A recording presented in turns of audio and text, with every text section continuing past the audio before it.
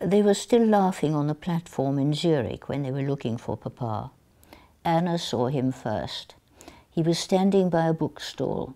His face was white and his eyes were searching the crowds milling around the train.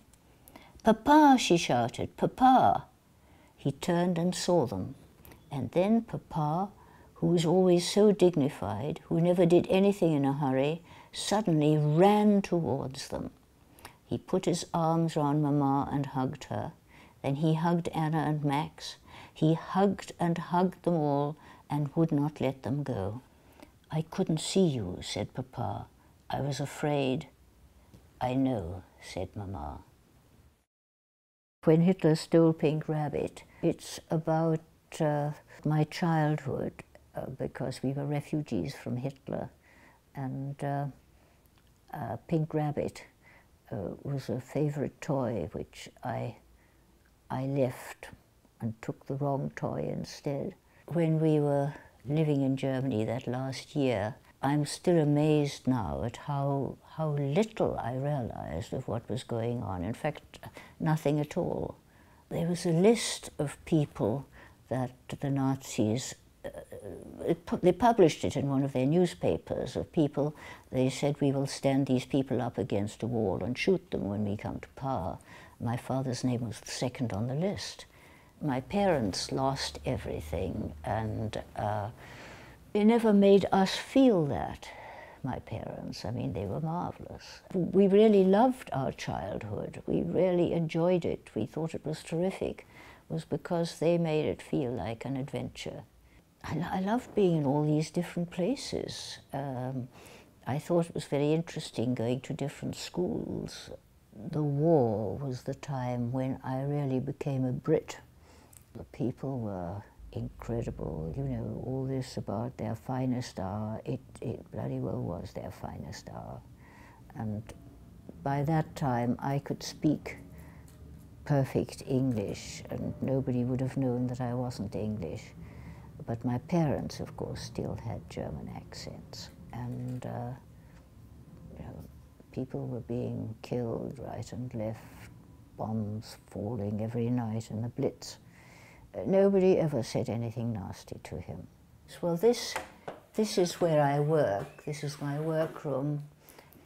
Everything I've done in this room. The novels and the drawings. Nice one of my father there. And there's Tom on Brooklyn Bridge when we were in America. We had a wonderful time. You have to rethink everything when you have small children. You think you know what you think about things, but you don't. Eventually, they both went to school and stayed to lunch. I thought, you know, I must do some work now. I thought, well, why don't I try to make a picture book of one of the stories I told my daughter, and which she'd always liked and insisted on having it told again and again and again, which was this thing about the tiger who came to tea. So I just tried to do that, and you know, I was very lucky. Collins accepted it. All my childhood I always wanted a cat, but of course you couldn't have one in those circumstances, and anyway my parents had other worries. But Tom, my husband, was a great cat man. He'd always had cats, and he wanted one as well. So as soon as we got this house, we got a cat, and this was Mog. And I was so amazed and enchanted by the sort of strangeness of cats. I mean, the things she did were so peculiar and so funny. That I thought I'd do a picture book just about the things she did. Well, one or two of them were things that other people's cats did. The children in the book had my children's second names, and they were called Family Thomas. A lot of it was things that Tom and the children had said about the cat. I mean, Mog was sort of lying there twitching a bit and with our eyes closed, and the children said, "I bet she dreams that she can fly." So I put that in.